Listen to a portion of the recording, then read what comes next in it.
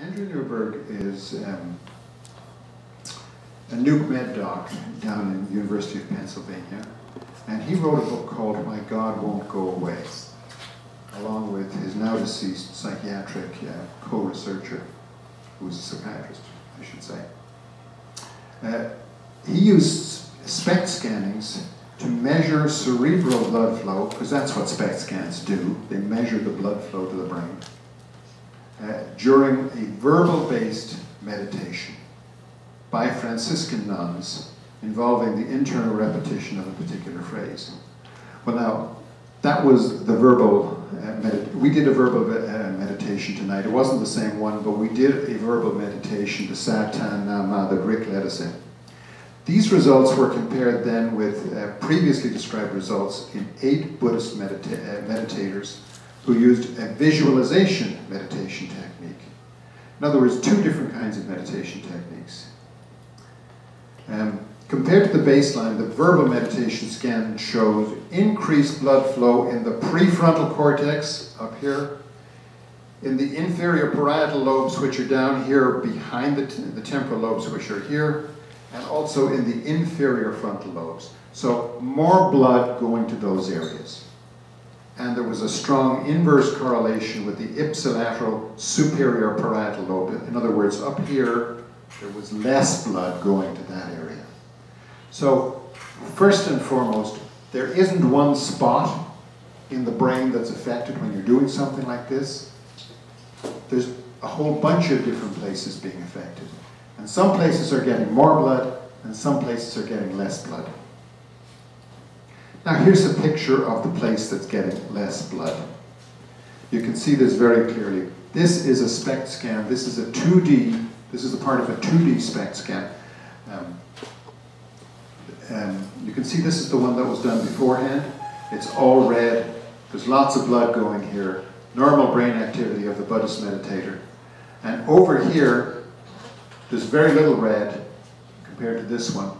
And you can see that this area has much less blood flowing to it.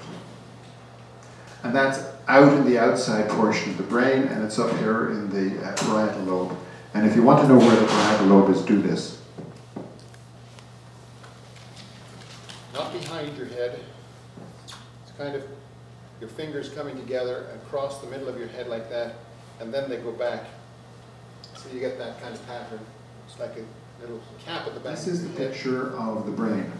Oh, before we go any further, I should say, this is probably what your brains looked like before you did that meditation that Rick led us in tonight, because that was the same meditation that they used for this experiment. And that's one of the reasons why we wanted to do it tonight.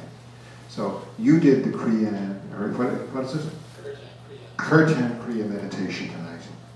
So, what's important about this picture here? Well, there's some dinges in the brain up here, and there's a little dinging here, but it doesn't mean a whole lot to you until you get used to looking at these things. This is not a 2D picture, this is a 3D picture, and you're looking at the bottom of the brain, you're looking up like that.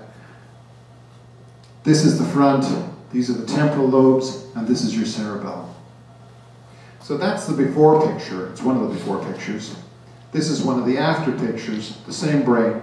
Note that these holes are gone, and you've got this thing here in the middle. Is that the God spot? No, that's your thalamus.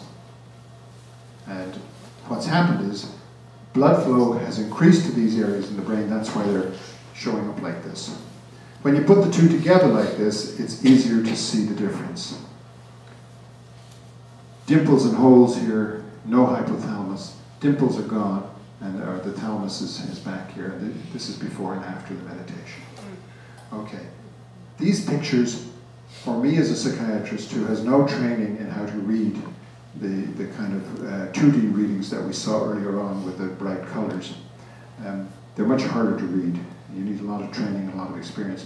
I can look at this much more easily and I can see what's going on. When I have pictures like this and I show them to my patients, they can see them much more easily and understand what's going on. And of course the other things are just like dots, like postage stamp dots. They don't mean anything.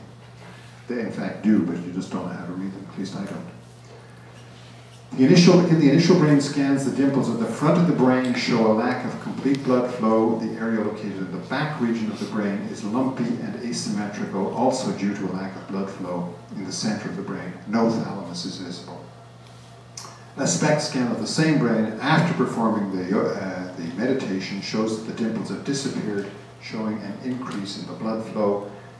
Back of the brain appears fuller and more symmetrical, and the thalamus is now visible in the center of the brain, and it wasn't visible before. So that means more blood is going there. And that's an example of what you did tonight to improve the blood flow to your brain. And this is very important for your brain health.